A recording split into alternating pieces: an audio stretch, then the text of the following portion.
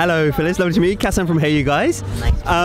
Now, congratulations on the movie. It felt very authentic to me in many ways in terms of the costumes and certainly the dialogue as well. How did you go about recreating that? You know, it's difficult. Actually, it's easier writing a period piece because you're not concerned with, you know, the way young people talk now or cell phone language or anything like that.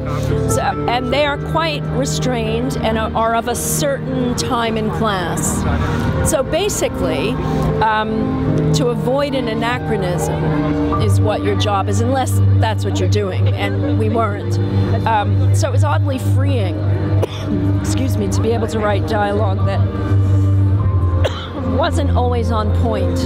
Well, it's almost never on point, but that to me is the essence of good work, and that is echoed and amplified and improved upon in the performances and the direction. So it's just, for me, a dream package, really. Yeah, and certainly a word about Todd. Have you worked with him before? And no, never worked with him before, but you know, I think we both have a similar aesthetic and a similar approach to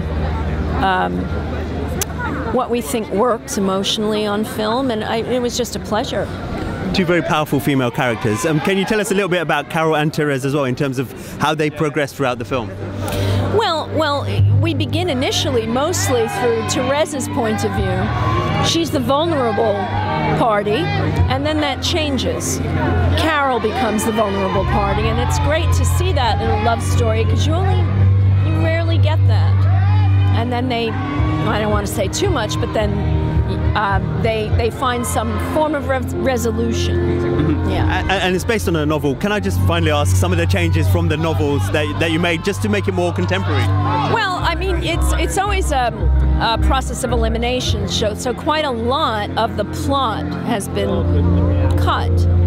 Subsidiary characters, odd digressions that you can get away with in a novel, and a temporal concern that's different. So it's all compressed and meant to be a propulsive narrative about what's important, which is just that love story. It's a beautiful love story. Thank you very much. Pleasure. Thank you. Ladies and gentlemen, you're watching Hey You Guys! Hey You Guys, huh? Hey You Guys. Is that from the Goonies? It is indeed, yes. Nice.